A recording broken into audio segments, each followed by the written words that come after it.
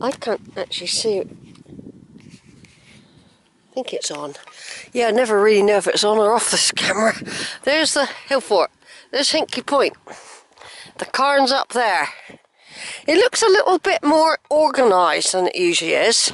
I'm just wondering if someone's actually been up there and tidied it up, and, you know, because I put a picture of it on a year ago and said, and I've talked about it, that Cairn. I've talked about how I came on the 7th and I walked along here on a beautiful morning, and totally unaware of a massacre. I was totally unaware of a massacre.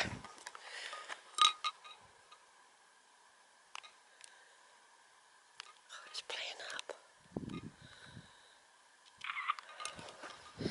Totally sticky, see?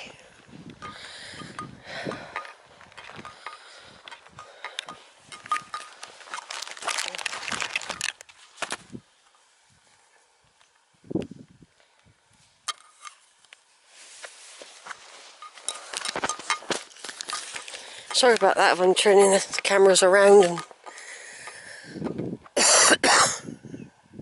I got a feeling you can walk down that way somewhere to get over there as well. There's so much to explore. You think you've done it all, and there's loads to do. I've done all the basics though. I've done all the basics. So I'm just going to have this steady walk up to the Cairn now. And the same sheep are probably here that met me last year. The odd toadstool, look. There's one, that's a bit like the one that was in the field earlier. There'll be a lot more of them out soon. But at least I managed to get a picture of that big red one.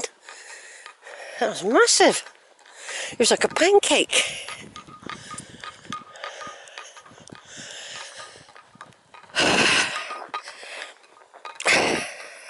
I think I was lucky last year I had the Cairn. I was able to have it to myself for a little while. And because it's midweek, there aren't quite as many people. But some people sit on the Cairn and they have picnics. There's a meeting place as well. Hello, sheepies. Oh, you've got lovely fur. You're going to need that soon, aren't you, with the weather changing? Hey? You're going to need that soon.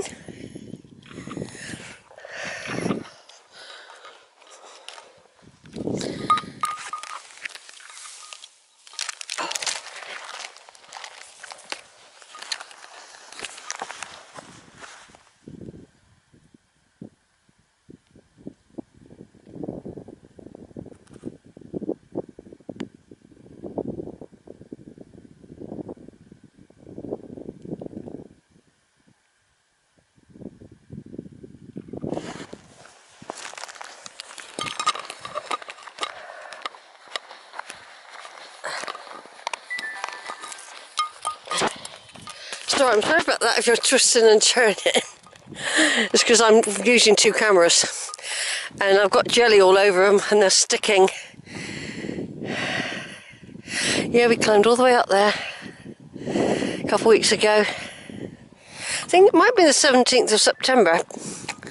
Might be the 13th. I can't remember, to tell the truth. It's all in the logbook.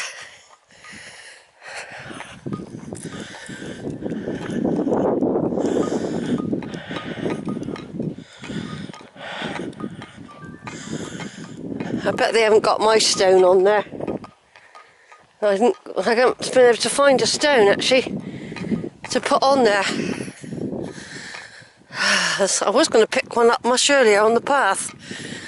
Look at all you sheepies. You getting ready for a party?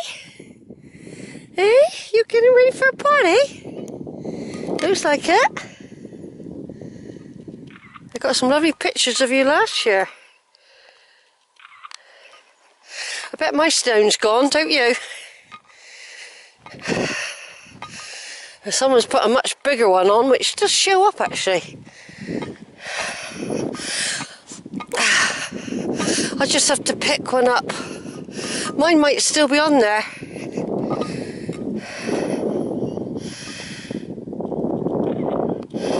Yeah, I don't know. I put a different one. I'm going to put this pink one on.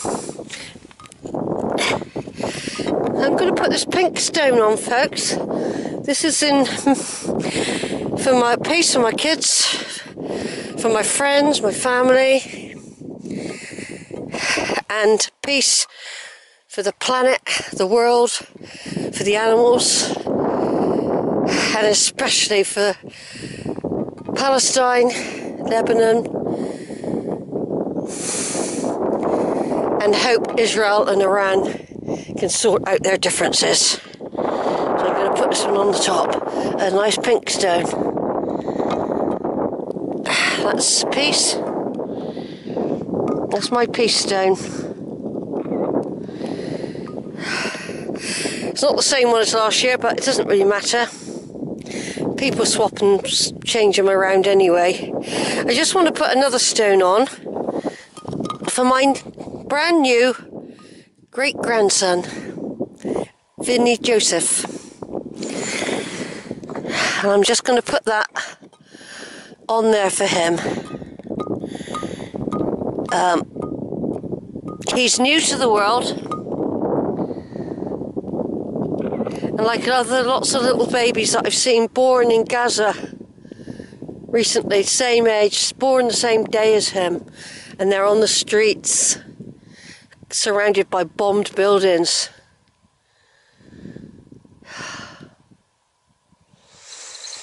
I'm sorry I'm talking about it, but when I was here a year ago, on the 7th of October, I had no idea what was going on over in Palestine, Israel. I had no idea when I was up here, and I was really happy I was up here placing stones for peace. Thinking what a magnificent place this is, even though we got the beast over there, which is Hinkley Point. And I never knew for many hours after I left here. And I'd been on a bus and a train. It was very quiet on both of them. But nobody spoke. People don't talk in England. Not really, not a lot.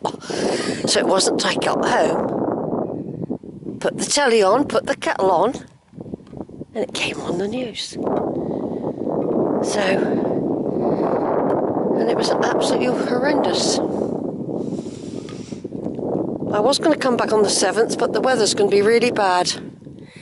I really don't like risk getting wet, so I've come a day early, 2 days early. Or is it 3? It might be 4 days early, but I don't think I'll come out again on the 7th now. The plan was for the 7th, but the weather is not good.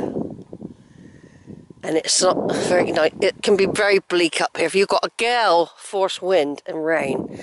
So I've done it in advance, remembering all those 41,000 Palestinians that were murdered by the Israelis. In my eyes, they were murdered.